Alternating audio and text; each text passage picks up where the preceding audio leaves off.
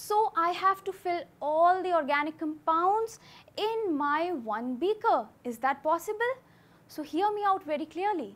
Can SAM and ISHA with acid chloride and acid amide nitrile aldehyde and Kevin along fill the aminethalkene alkynes? What kind of rubbish is this? So, are you ready for the rap again? So, let's drop the beat. Can SAM and ISHA with acid chloride and acid amide nitrile aldehyde and Kevin along fill the aminethalkene alkynes? So, can Sam, Isha and Kevin looks a little bit weird, but can they fill up all the organic compounds in that beaker?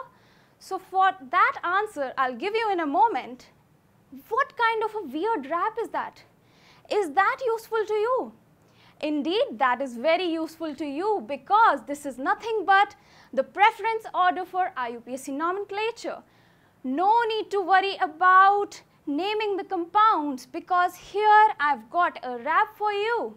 Here, CAN stands for carboxylic acids and here SAM stands for sulfonic acids and for anhydrides, and here ASHA is nothing but our esters. Whereas acid chlorides, acid amide, nitrile, aldehyde is just a part of the rap. Kevin here is nothing but, you must have figured out, that is ketones here. And along stands for alcohols, followed by phil is nothing but, if I pronounce phenols with F, so that will be my phenols here. And the stands for thiols. Finally, amine, eth is a part of the rap and is ethers, alkene and alkynes.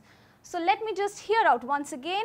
Can SAM and ISHA with acid chloride and acid amide nitrile aldehyde and Kevin along fill the aminethalkene alkynes? So here's the preference order of IUPAC nomenclature. So, carboxylic acids followed by sulfonic acids, esters, acid chlorides, acid amides, nitrile, aldehydes, ketones, alcohols, phenol, thiols, amines, ethers, alkenes and alkynes.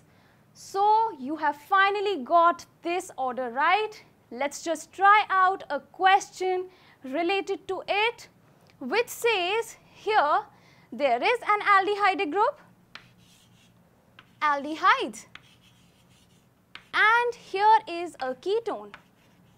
So as per the rap, you must be singing it by now. So as per the rap, I have to have number this aldehyde first, this ketone as second, and this as third. So in that case, if I'm trying to number it here as 1, 2, 3, 4 and 5 and finally 6. So on to the third position, there will be keto. So finally, I have got my answer as, if it option is D or A. So 3 keto, that I have got it. On to my first, it's aldehyde. So it will be hex 4 enol.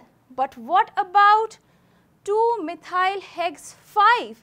On to the fifth position, it's ene. So here I can very well get that on to the fourth position. I've got the double bond here. Finally, I've got the solution to this question, which is A here in this case, and just a matter of rap, I've got my answer right. So for more videos, stay tuned.